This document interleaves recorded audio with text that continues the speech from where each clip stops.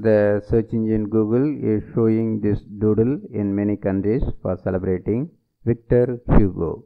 Victor Hugo was a French poet, novelist, and dramatist of the Romantic movement. He is considered to be one of the greatest and best known French writers of all time. Outside of France, his best known works are the novels Les Misérables and the Hunchback of Notre-Dame. In France, Hugo is known primarily for his poetry collections such as Les Contemplations.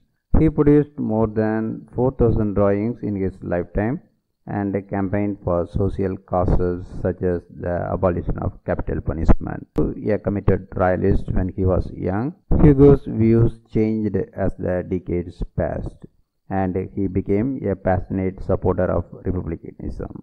His work touches upon most of the political and social issues and the artistic trends of his time. His legacy has been honored in many ways, including his portrait being placed on French currency.